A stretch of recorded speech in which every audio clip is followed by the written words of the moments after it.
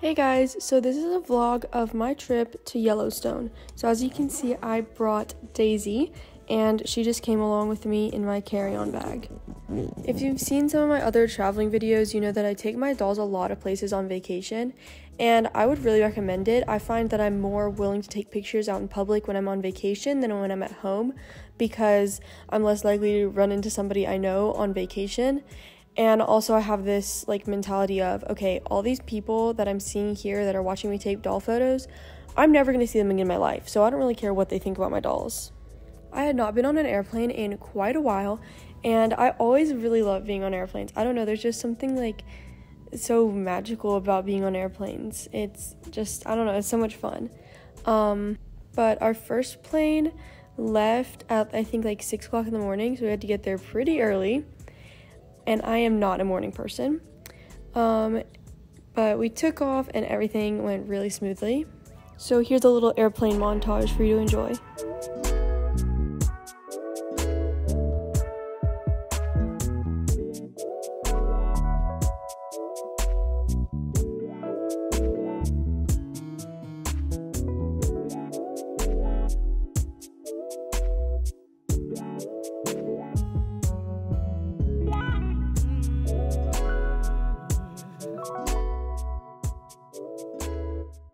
So after our first flight, we landed in Chicago, and I have never been to Chicago before, but I could not believe how big it was. I feel like you always hear about that, but you only ever see the main, skyline buildings, and I was just, it's huge. It just, the amount of area that it takes up. I don't know, it was crazy. Then we landed in the Chicago airport, and luckily we didn't have to go to a different building or anything. The gate we were taking off from was pretty close to the one that we landed in, so we didn't have to go too far.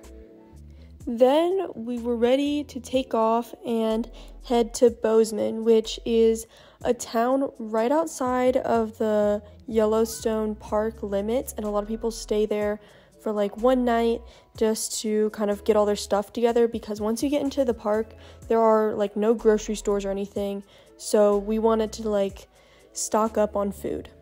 Here's another airplane montage. I hope these aren't too boring for you guys.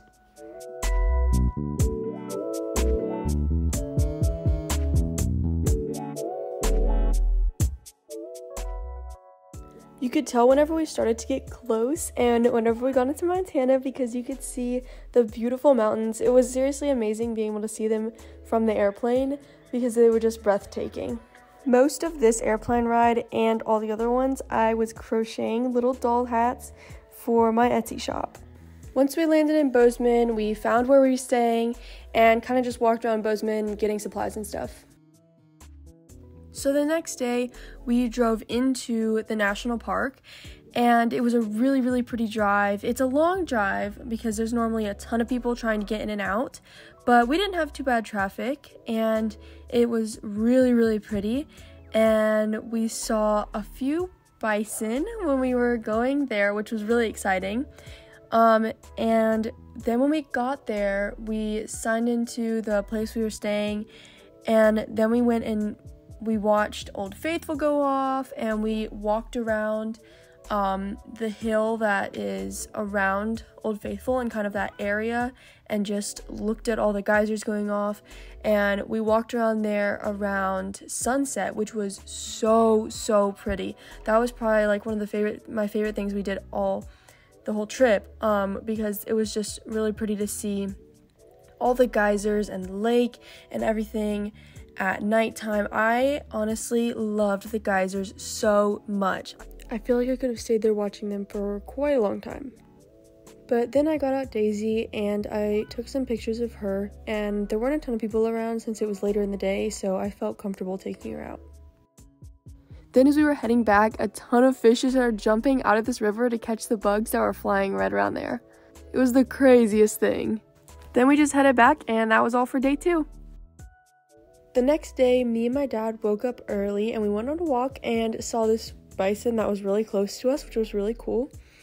And then we walked around the area with all the geysers, which was really cool to see, and all the other thermal features, which are really pretty. And we got to see the sunrise, which was really cool since we saw the sun set last night. Honestly, the geysers were my favorite part of the whole trip to Yellowstone. I could have sat there for days watching those things, but I think my brother and my dad were getting kind of tired of seeing just steam and water coming out of a little hole in the ground, but I thought they were really, really fascinating. Another thing I loved about Yellowstone was seeing all the wildlife. This little guy is called a yellow-bellied marmot, and he's like the size of a groundhog.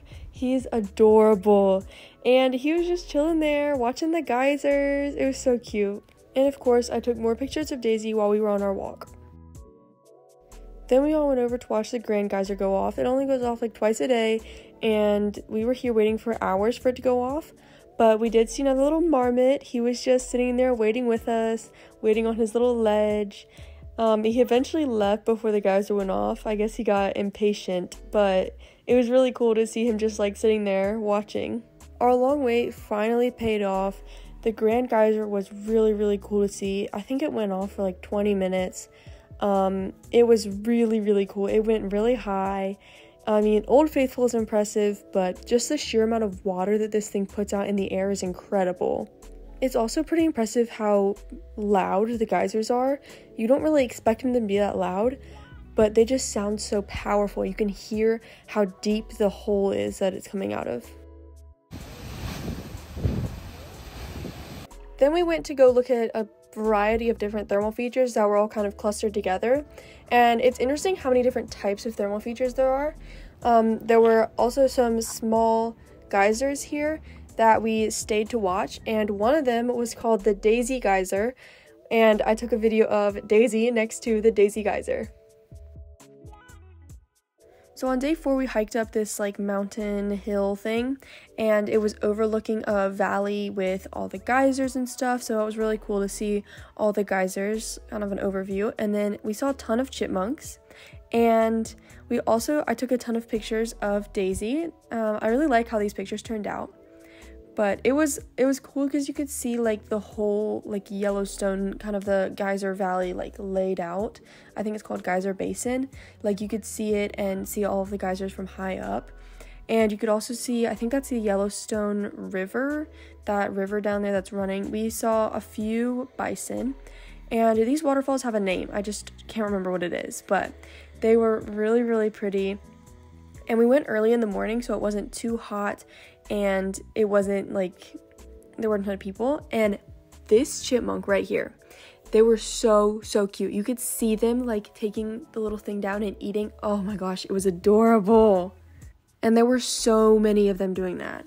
But anyway, then we walked down to this little river, and we found a path that led actually to where you could get to the water, so that was really cool. And then my brother decided it was a good idea to go out on this like fallen tree into the middle of the river. I thought he was gonna fall, but luckily he didn't. He was fine. And then of course I took pictures of Minnie Caroline. I really liked having a mini doll with me so I could take her out and take pictures of her in places that I didn't want to take Daisy out. Then we went and saw this like bubbling mud, which was really satisfying to watch for some reason. And these geysers were nearby that we stayed and watched, and they were really tall. And then we went to the Grand Prismatic Springs, which are one of the more well-known areas of Yellowstone, and it's hard to see all the colors from ground level, so a lot of the pictures of it that you'll see are taken from the sky. The next day we went and saw more bubbling mud called mud pots. I think these were like artist paint pots or something, but they were so satisfying to watch and to listen to. They make a really neat noise. I could have stood there like all day watching.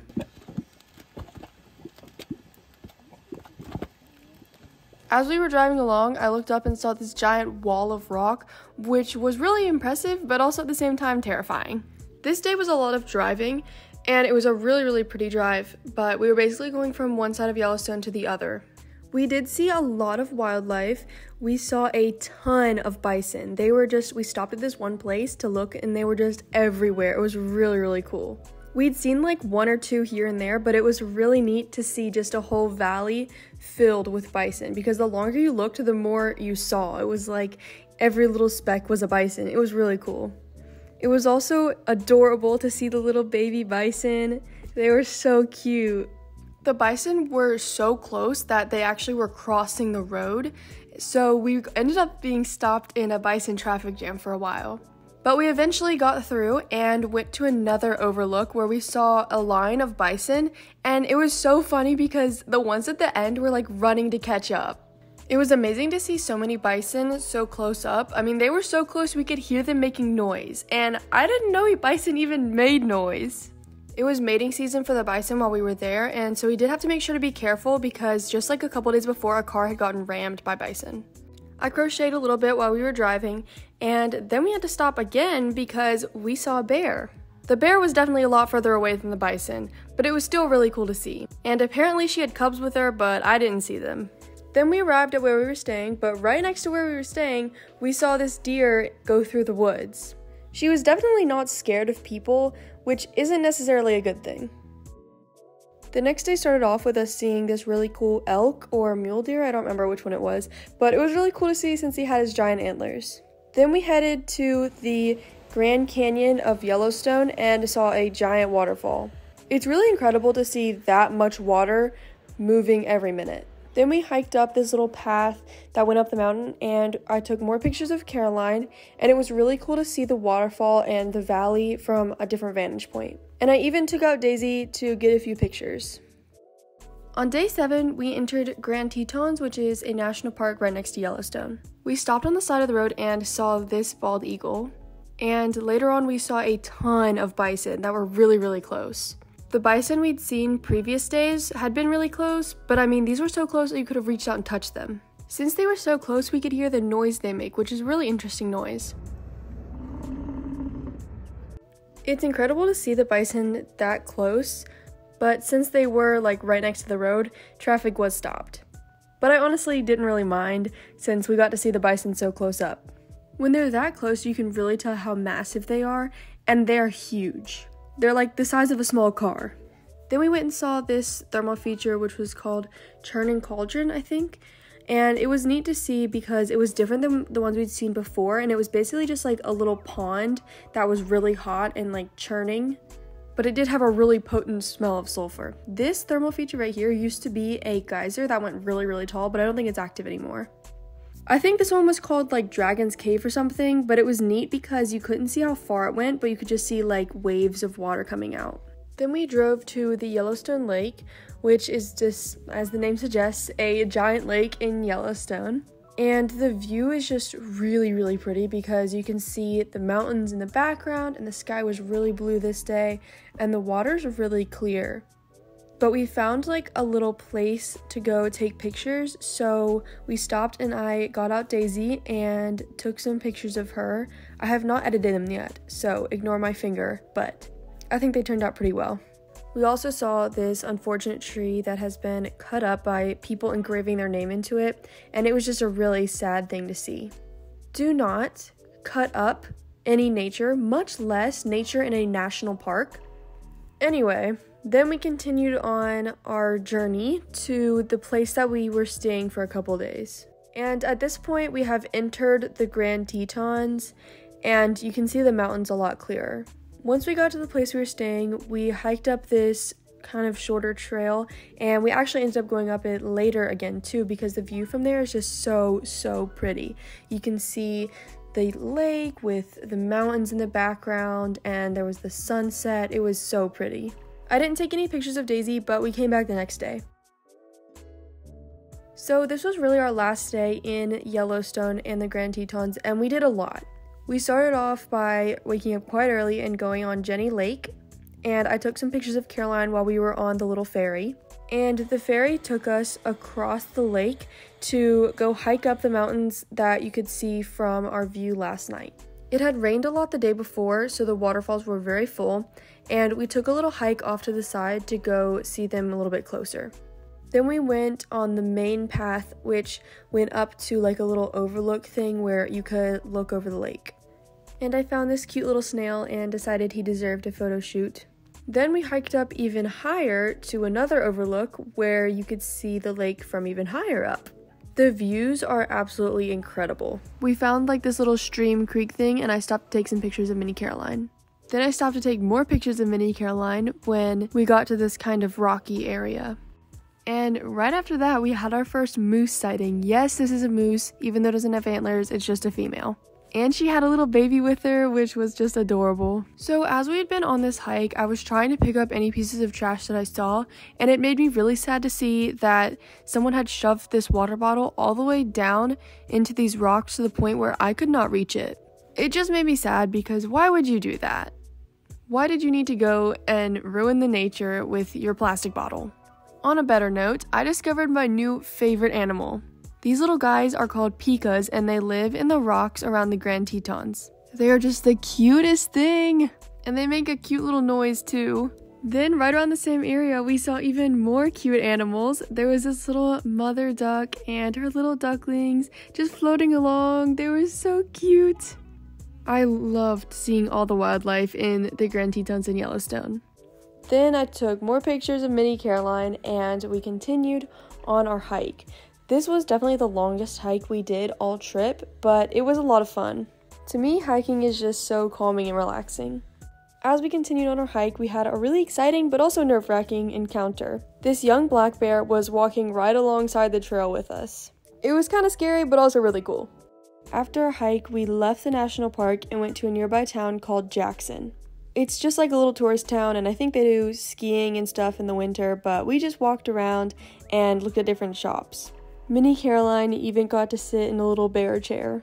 Then we drove back to where we were staying, and the drive, as always, was super pretty. But then we hiked up to the place that we were last night. And I brought Daisy this time, so I got to take a bunch of pictures. And that was everything we did on our last day in Yellowstone. The next morning, we drove to Jackson Hole Airport to leave Yellowstone. It was a really small airport, and they didn't have like terminals, so we just walked up to the plane. Then we boarded and we were off. So that concludes my Yellowstone / Grand Teton National Park vlog. I know this isn't super doll related, but I mean, I did bring a couple of my dolls. Anyway, I hope you enjoyed watching, even though it wasn't doll related. I know I always like seeing travel vlogs when people bring their dolls, so I thought I would film it and make a video out of it. If you watch this whole thing, I'm impressed because I know it's going to be long and probably not the most exciting thing. So thank you so much for watching, and I will see you in the next video. Bye!